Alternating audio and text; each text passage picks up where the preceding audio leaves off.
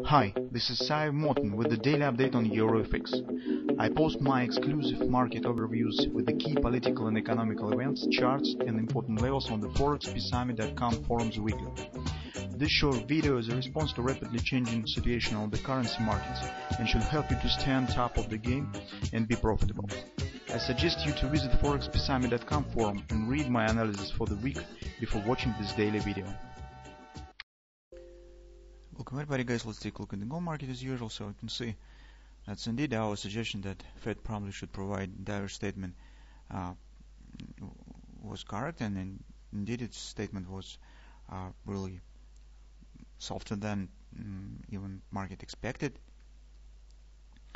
So as a result, across the board you will see the weakness of the United States dollar and the dollar related currencies and assets shown the upward action. It's gold no exception.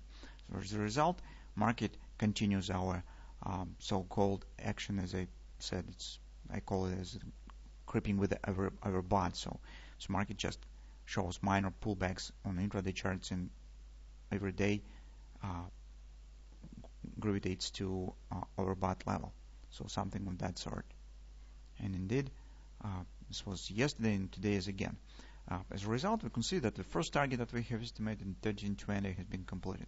So the minimal target of this breakout of this flag pattern is equals to the height of this pattern counted in the direction of the breakout has been completed.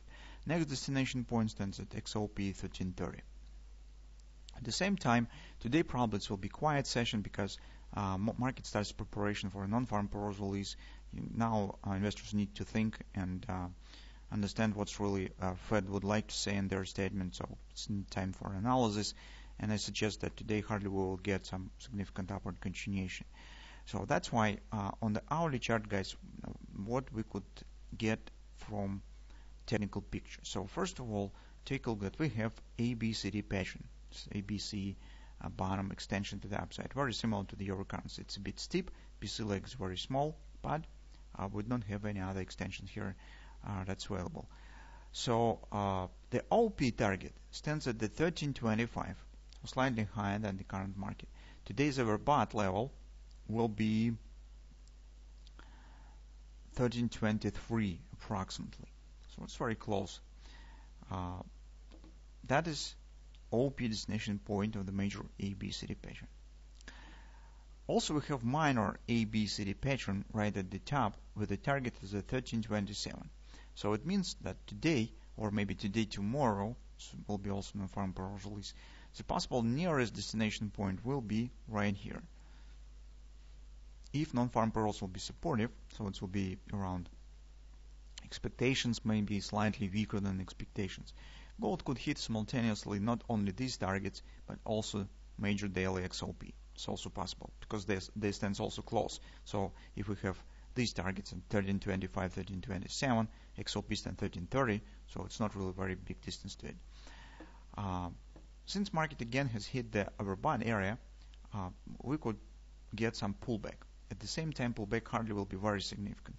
So the two levels to watch for first is the 1370, but also maybe this level will be hit because this is confluence. As you can see, it's a bit stronger, and actually, guys, gold has the habit to retest previous tops. So this is normal for a gold market. Gold market also usually gravitates to the 618 retracements. That's why I'm not exclude chance that today we will get a bit deeper retracement somewhere to the 1330, 1314 area, retesting of this top. And actually, if we'll take a look at the harmonic swing, so every time when the market hits the overbought, it shows approximately similar retracement. This level has not been reached yet, so it means that we could get kind of the ABCD action down. As a result, we could get Gartner's steeple to buy.